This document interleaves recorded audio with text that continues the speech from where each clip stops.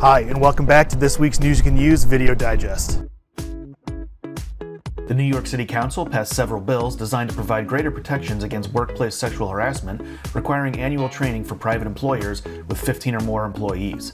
City Council also passed legislation establishing a Charter Revision Commission to draft a new revised city charter for the first time since 1988. Kansas Governor Jeff Colyer has signed Senate Bill 394, expanding the definition of lobbying to include executive and judicial branch procurement lobbying. Effective July 1st, lobbying will include the promoting or opposing in any manner an action or non-action by an executive or judicial agency on any administrative matter and requires lobbyist registration for attempting to influence members of the executive or judicial branch regarding any covered action, including contracts and agreements. The bill also increases the value of a meal an executive branch member may receive from $25 to $40. The Florida Constitution Revision Commission voted to place Proposal 6007, a 6-year revolving door restriction, directly on the November general election ballot, which would also ban state and local officials from lobbying the legislature, executive branch, and the federal government while in office.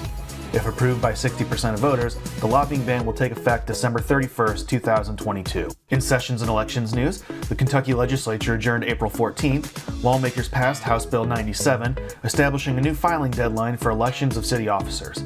Before amended, the bill would have moved the date for filing a supplemental annual report from December 1st to December 31st. The Nebraska legislature adjourned on April 18th after taking no action on Legislative Bill 1099 to adopt the Legislative Ethics Act.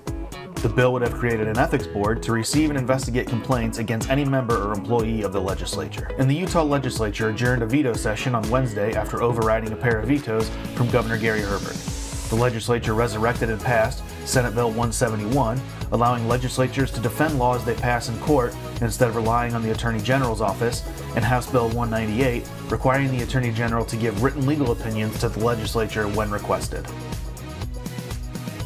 That's all the news we have for this week. Be sure to visit our blog, lobbycomply.com, for all your government relations news in the meantime. I'm John Spontarelli, and for all of us here at State and Federal Communications, we'll see you next week.